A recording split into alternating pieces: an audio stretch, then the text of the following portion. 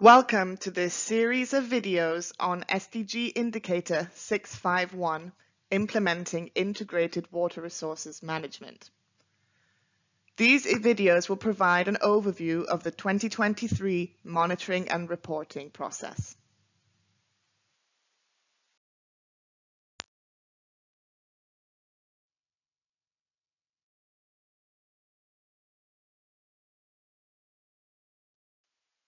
Welcome to Part 1, which will present some background information on integrated water resources management reporting in the context of the Sustainable Development Goals.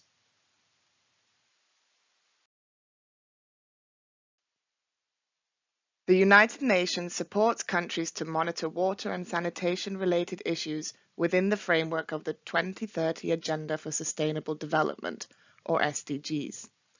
This effort is coordinated by UN Water through the Integrated Monitoring Initiative for SDG 6, also known as IMI SDG 6.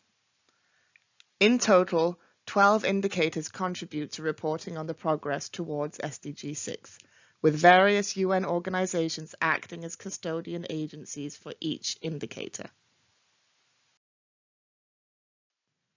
SDG 6 is to ensure availability and sustainable management of water and sanitation for all, but it covers much more than water supply and sanitation. The goal covers all aspects of water resources management and cuts across social, economic, and environmental dimensions of sustainable development. Goal 6 is essential for meeting other goals, such as those on food and energy security and biodiversity. As you know, a key part of managing fresh water lies in understanding the different needs and roles of people who use that water, as well as the laws, institutions, and governance mechanisms that are in place to manage it. These aspects are covered by the IWRM approach, which is the focus of Target 6.5. Target 6.5 is about implementing IWRM more than simply having a plan. So the stages of implementation across various aspects of IWRM must be monitored. Indicator 6.5.1 assesses that degree of IWRM implementation in each country. Indicator 6.5.2 specifically deals with transboundary cooperation.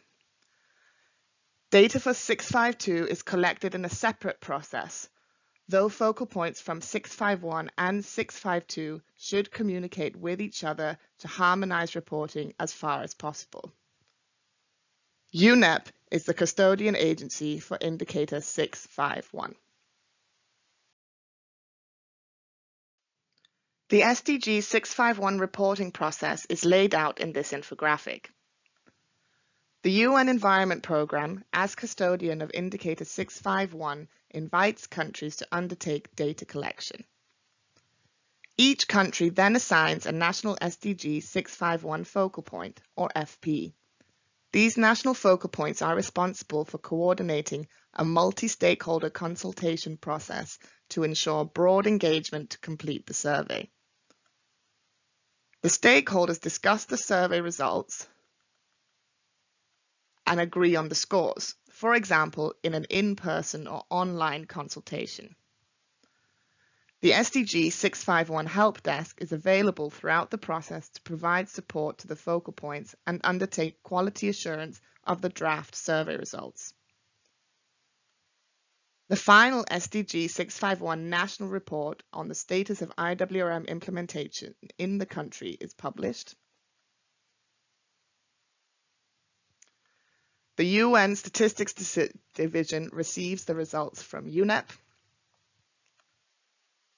UNEP produces a global analysis and report and shares these on the IWRM data portal. And stakeholders can then use the data to prioritize key activities to improve implementation of IWRM.